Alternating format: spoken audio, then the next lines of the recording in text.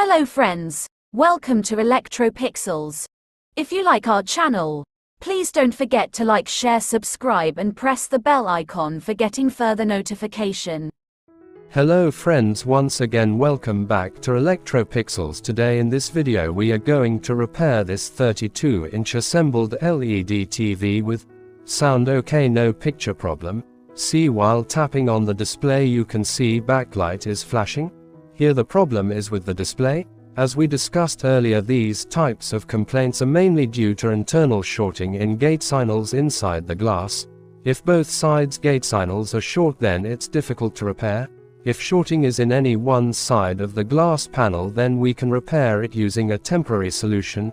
Here it's a single COF Samsung panel with SM4151 Dc DCIC. Here this panel DCIC goes to protection mode. So here these are the Gatesignals respectively from right side and left side of the glass panel. So here first we are going to cut down right side Gatesignals first. If picture is okay, then do nothing.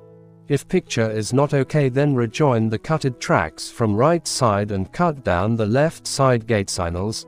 See friends, after cutting left side Gatesignals, now picture comes and the TV is repaired successfully. So that's it. Hope you like our channel. Please don't forget to like, share, subscribe and press the bell icon for getting further notification. Thank you for watching. Have a nice day.